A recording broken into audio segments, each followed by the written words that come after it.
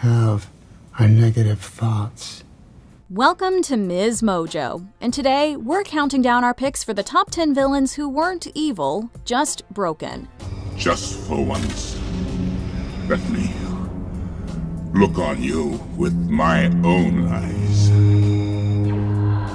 For this list, we'll be looking at the most iconic but damaged on-screen villains who still pull at our heartstrings, despite their wicked ways. Since we'll be discussing major plot points, a spoiler alert is now in effect. Which movie or TV villain do you think has the most devastating origin story? Let us know in the comments. Number 10. Jaime Lannister, Game of Thrones. Jaime Lannister established his villain status in the very first episode of Game of Thrones. After being discovered in a compromising position with his own twin sister, he pushes a child from a high window and never showed a hint of remorse. The things I do for love. Still, once we got to know him better, and watched him suffer through some humbling experiences, we began to find excuses for his bad behavior. I don't care about revenge. Jaime's tenure as Kingsguard to Aerys II was pretty traumatic. Being branded as a murderous traitor as a teen must have hurt, especially when he should have been the savior of the hour. Jaime's good deeds don't cancel out the many bad ones, but you've still got to feel for the guy. He judged me guilty the moment he set eyes on me. Number 9. Severus Snape, Harry Potter franchise. In the early Harry Potter movies, Professor Snape makes it his mission to victimize and humiliate our young hero. Mr. Potter, our new celebrity. However, the more we unearth Snape's backstory, the more his nastiness makes sense. Draco Malfoy occasionally cuts a pitiful figure, but if we're comparing damaged villains, his troubles are nothing compared to Snape's. Lily and James put their faith in the wrong person, Severus. Rather like you. The Potions Master was raised by an abusive father and tormented mercilessly at school. He later lost the unrequited love of his life and was forced to live with the guilt for his part in her death. Tied into unending servitude with Dumbledore, he tried to make amends but still spent his final days despised by all. No, Snape wasn't very nice, but we don't think he deserved all that. Always. Number 8. Darth Vader, Star Wars franchise. Darth Vader is the quintessential old-school villain, but underneath it all, he's still human. Just help me save Padme's life. I can't live without her. Throughout his origin story, we watch Anakin Skywalker grow and suffer while wrestling with the darkness inside of him. However, even before the prequels, there was plenty of room to feel sorry for the masked man. By Return of the Jedi, Luke's father had done a lot of bad things. I killed them. I killed them all. There was a bit of torture, a few slaughtered innocents, and an entire civilization destroyed on his watch. But he's hurting, and you know he wishes things were different. Darth Vader may have crossed too many lines to get his happily ever after, but it's never too late for some last-minute remorse. Ultimately, he dies an honorable death. Help me take this mask off. But you'll die. Nothing can stop that now. Number 7. Eric Killmonger, Black Panther. The antagonist of Black Panther feels at once like a terrorist and also a freedom fighter. Eric Killmonger was abandoned as a child after his father was killed by his own brother, the King of Wakanda. You will return home at once, where you will face the council and inform them of your crimes. He then made it his life's mission to overthrow the rule of his cousin T'Challa. However, his end goal was the liberation of people of African descent around the world. Y'all sitting up here comfortable. Must feel good. It's about 2 billion people all over the world that looks like us. Eric is a dangerous man, but the little lost boy isn't far below the surface. Even his enemies can see that he doesn't play the villain just for fun. He's fighting for a cause that he passionately believes in. Yes, he had to be stopped, but we're glad he got to see that sunset before he died. Just bury me in the ocean with my ancestors that jumped from the ships. Because they knew death was better than bondage. Number 6. Loki Odinson, Marvel Cinematic Universe. Although technically a villain, Thor's little brother seems to spend half his time in the Marvel Universe balancing on the precipice of redemption. I don't enjoy hurting people. Still, he never quite fits in with the good guys and is constantly backsliding into his dark little world. He is the trickster god after all, and mischief is his business. However, it's Loki's outcast status that makes him just so likable. No, you took me for a purpose. What was it? Tell me! An adopted son, he was always in the shadow of his golden-haired brother, and his strengths, wit and sorcery, were not valued in Asgardian society. Plus, he believed he was destined to turn into a villain, which caused a self-fulfilling prophecy. Complex and unfathomably charming, he's become a firm favorite with fans despite his dastardly deeds. Do you truly think so little of me? Loki, I thought the world of you.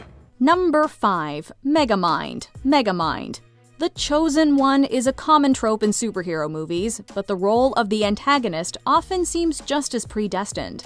Megamind plays with this idea, presenting us with a main character who's raised to be a supervillain, despite actually being a pretty nice guy. What about everything you've just said? About judging a book by its cover? Dropped into a prison and pushed around at school, Megamind eventually decides to become the villain everyone supposes him to be. If I was the bad boy, then I was going to be the baddest boy of them all. With such a distinctive look, how could he be anything else? However, after defeating his arch-nemesis Metro Man, the big blue bad guy discovers that he's lonely. He's then forced to create a new adversary to fight, but finds himself unwittingly playing the hero. And frankly, it suits him much better. I finally had a reason to win. You. Number 4. Cruella de Vil. Cruella. The depiction of Cruella de Vil subtly alters with each new retelling of her story. I've discovered she likes to throw women who offend her sensibilities out of her parties. In Dodie Smith's novel, she's a decadent London heiress with a furrier husband. In subsequent adaptations, she lost the man and gained a fashion career, but remained as wicked as ever. However, the newest incarnation of the character is much more sympathetic. I'm really trying to be the Estella that you wanted. Mostly. Emma Stone's Cruella was picked on at school thanks to her distinctive hair, and later orphaned by a pack of vicious Dalmatians. Young Cruella takes to the streets of London but soon finds her feet as a fabulous fashionista, and she doesn't even wear real fur. The character remains a self-proclaimed bad girl, and as eccentric as ever, but we wouldn't exactly call her cruel. I'll take it from here. But Cruella was alive. All right, we should put on some music or something. Lighten the mood. Number 3. Prince Zuko. Avatar: The Last Airbender. Referred to by one critic as the best redemption arc in the history of television, Prince Zuko's journey from ruthless antagonist to loyal member of the gang is a thing of beauty. I know my own destiny, Uncle. Is it your own destiny? Or is it a destiny someone else has tried to force on you? He's introduced as the villain of the piece, but it's not long before we realize how much hero potential Zuko has. We discover that standing up for others got him banished from his kingdom. He was even forced to fight his own father and sacrifice his honor. Please, Father, I only had the Fire Nation's best interest at heart. I'm sorry I spoke out of turn. You will fight for your honor. I meant you no disrespect. Zuko's sense of right and wrong is tested throughout his quest to find the Avatar. Like Kuvira from the spin-off series The Legend of Korra, Zuko slowly comes to accept that he's one of the bad guys and begins to make a change. Because I'm confused. Because I'm not sure I know the difference between right and wrong anymore. You're pathetic. Number 2. The Joker. Joker. The Joker comes in many guises, and every version of the character has a little bit of sad mixed in with the bad and the mad. I just don't want to feel so bad anymore. Of all the movies that featured this creepy persona, arguably none strayed into the tortured villain territory more than 2019's Joker. As the first movie dedicated solely to the infamous antagonist, it delves deeper into the character's psyche, painting him as a man in the grip of mental illness.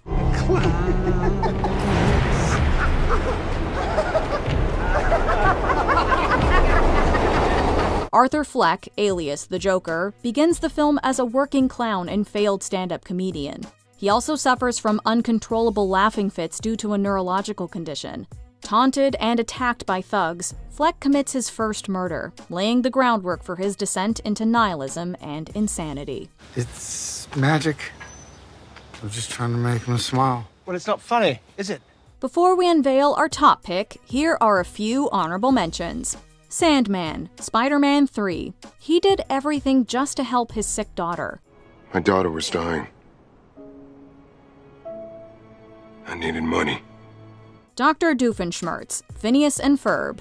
The evil doctor had to contend with mean kids, bad parents, and a balloon for a best friend. He became my best friend in the whole world, yada yada yada. Then one tragic day when I was protecting our garden as a lawn gnome, whatever, you remember that backstory. Xu Wenwu, Shang-Chi and the Legend of the Ten Rings. He became a powerful assassin in order to seek revenge for his murdered wife. She was the only one who called me that. And when she died, I was lost for many years. Regina Mills, Once Upon a Time. A forced marriage and a broken heart made her into a wicked queen. Mother, why have you done this? Because this is your happy ending. What? Homelander, The Boys. Raised in a lab without love, all he really craves is adoration.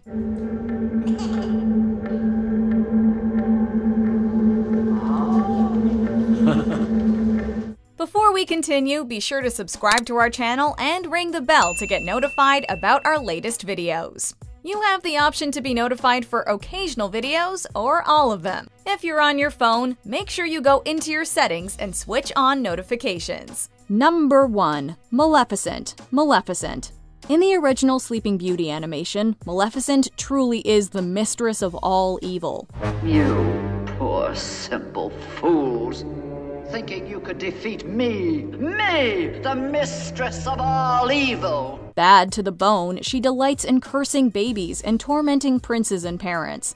Disney's live-action prequel gives its anti-heroine a sympathetic backstory and a reason for revenge that has nothing to do with a missing invite.